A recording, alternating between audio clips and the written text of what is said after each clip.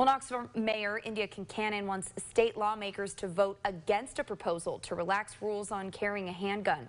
Governor Bill Lee rolled the permitless carry proposal last week, also dubbed constitutional carry.